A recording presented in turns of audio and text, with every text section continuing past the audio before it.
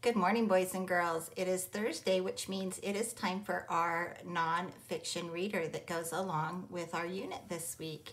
And this week we are going to read about professions that save the planet. Now, a profession is something that you do for a job. So maybe your mom or dad is a checker or clerk at Walmart or another store. That would be their profession. If your mom is or dad is a nurse and they work at the hospital to help people get better, that would be a profession. I am a teacher. That is my profession. Well, these people all have professions. They all have jobs that help save the planet. So we're going to learn about the different kinds of jobs that they have and what they do. And as we talk about them, you might get excited about one of these jobs. It might be something you want to do when you grow up. The first thing that we're going to look at is our glossary, which tells us words that are going to be in our story that we might not know. So our first word is apex predators. Now we know what a predator is, right? But what's an apex predator? Animals at the top of the food chain. So we've talked about this quite a bit this year. What animal do you know that might be at the top of the food chain? That means that not very many. They don't have very many predators themselves. Not very many animals eat them, but they eat almost everything. The lion is a good example, right? That is why the lion is called the king of the jungle, because they're at the top of the food chain. All right, our next word is consequence. A consequence is the result of an action. Now, every time we do something, whether it's a good choice or a not so good choice, there is usually a consequence. If we make a good choice, then good things happen to us, right? If we do our work for school, we get good scores, we become smarter, and we can have better jobs when we grow up. That's our consequence.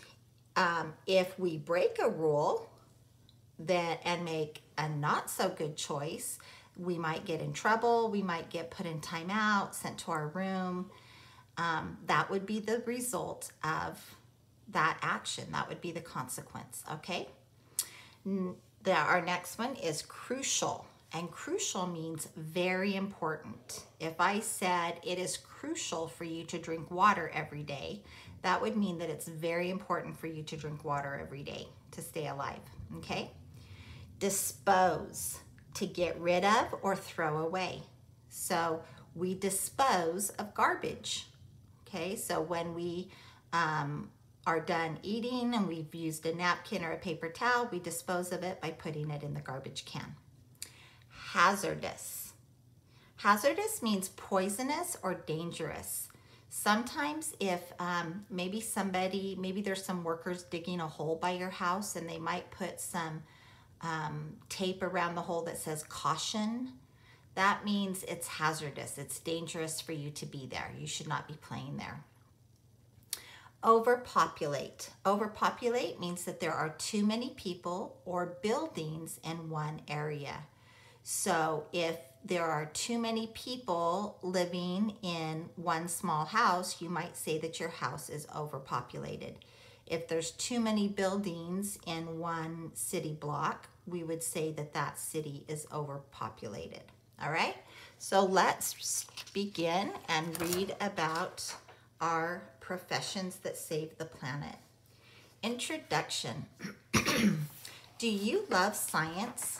There are so many interesting things to learn about, from weather to plants to stars and so much more. Do you know what we need?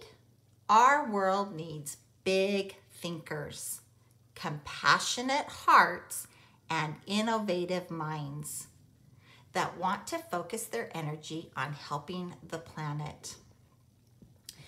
For now, you can just focus on creating, experimenting, playing, failing, building, succeeding, and researching. That's your job right now, just to learn.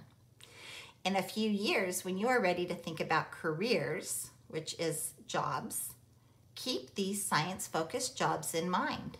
Like we already mentioned, our world needs you.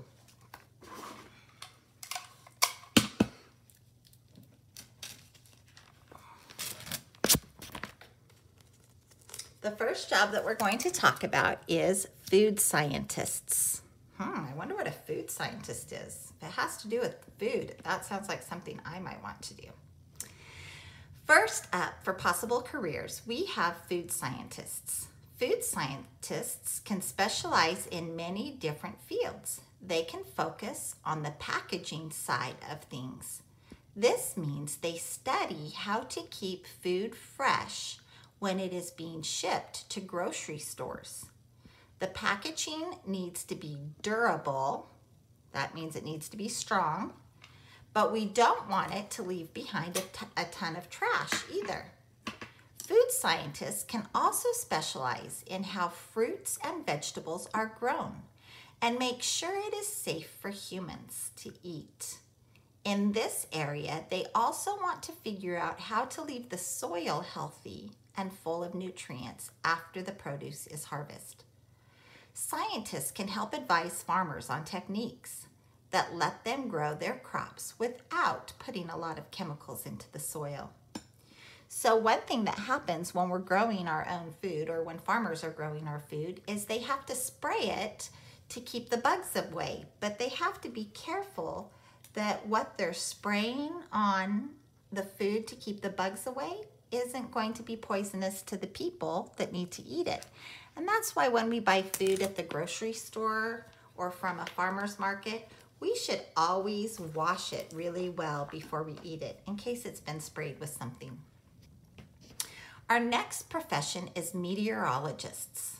I'll bet you've heard that word before.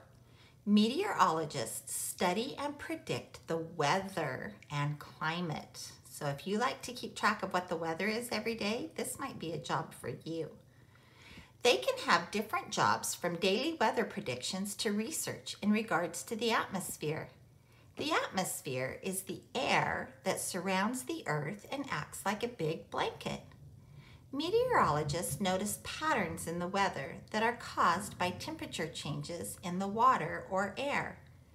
If meteorologists are able to accurately predict a strong storm or drought, they can help people prepare in a manner that has little loss as possible.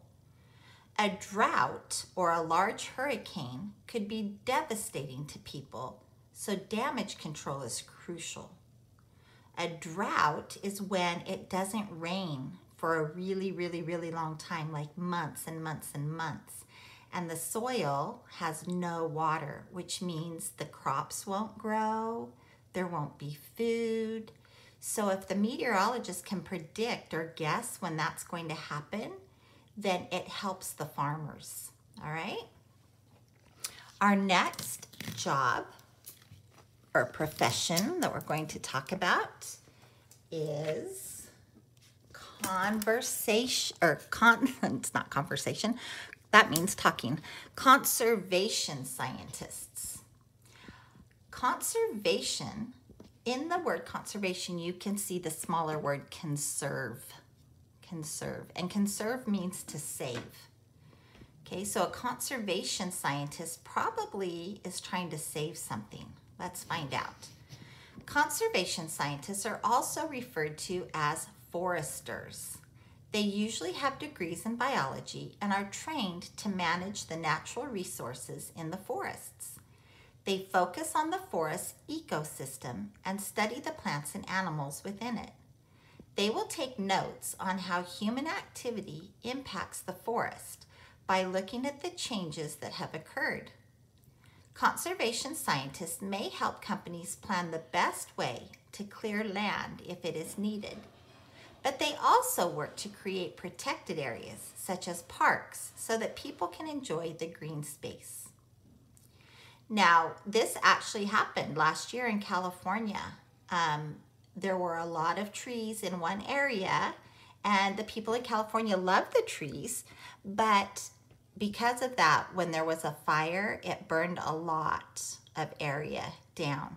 And so conservationists look at the forests and see if maybe they need to be thinned out a little bit, but they also want to keep enough trees so the animals have places to live and there's parks for us to visit. So that's kind of a tricky job. All right, our next profession that we're going to look at is a marine biologist.